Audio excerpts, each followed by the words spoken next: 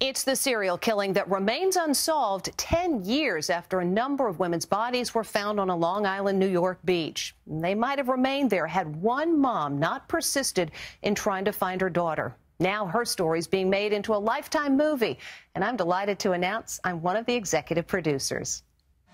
The bodies of multiple women on a Long Island beach might never have been found, but for one mom, determined to know why her daughter never came home, and cops seemed disinterested in investigating. Look for my daughter, look for her. Where is she? Go find her, go search, go search. Now Mary Gilbert's quest is the focus for the Lifetime movie, The Long Island Serial Killer, A Mother's Hunt for Justice. Acclaimed actress Kim Delaney, who's usually brunette, went blonde to play Mary. Kim, what was it about this role that intrigued you enough that you said, yes, I'll take the role? These women were forgotten.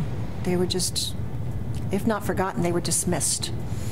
And I think in life, no one should be dismissed. For Delaney, the killings were eerily close to home. I'm from Philadelphia. I have a home in South Jersey. And in the storyline, when they find those four women right by Atlantic City, it's not far from my house. The Long Island Serial Killer is one of the first films to go into production since the pandemic, and we're taking great care to keep everyone safe. Gone are the days when you'd grab your food from the snack truck. And then we just put it in the drop zone, and then that's where people pick up whatever they want. It's just so that we don't cross-contaminate. We don't come into their bubble, they don't come into ours.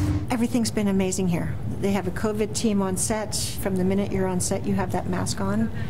All the crew does, makeup, hair, everybody. Actors have it during rehearsal. You only take it off the actual filming. The minute they call cut, mask goes back on. Masks are everywhere. Director Stan Brooks is uniquely special. People can see my lips when I talk, and since I'm the director, I do a lot of talking.